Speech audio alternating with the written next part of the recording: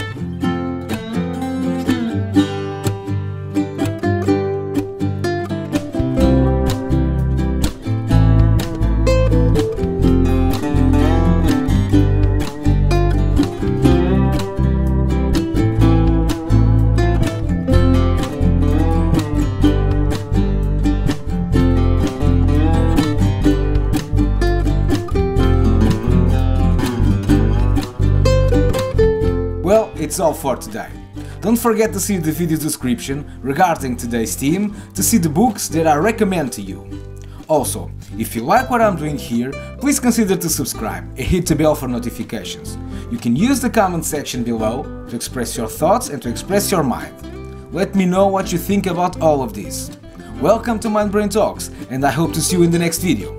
Bye!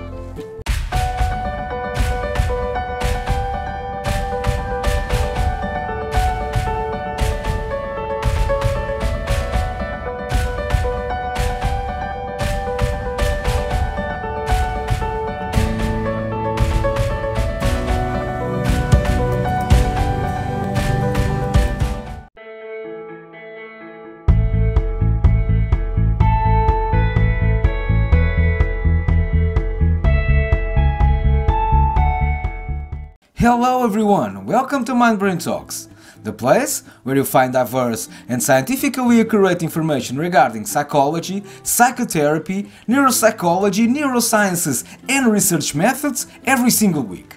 My name is Bruno Faustino. I am a licensed clinical psychologist and neuropsychologist who's been working as a therapist, researcher and educator for the past few years. Here in mindbraintalks, I discuss and describe different topics from psychology to neurosciences, and I try to explain them the best as I can for you to understand and for you to learn something more about it.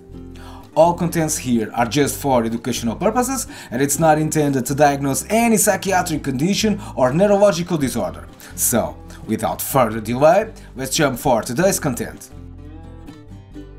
I recently received several messages related with book suggestions, so I decided to give a brief presentation with some books which I think they are very useful for learning a little bit more about neurosciences. The field of neurosciences is very complex, so take a look on these books if you want to learn something more about it. But now, just relax and enjoy this presentation, okay? Let's go!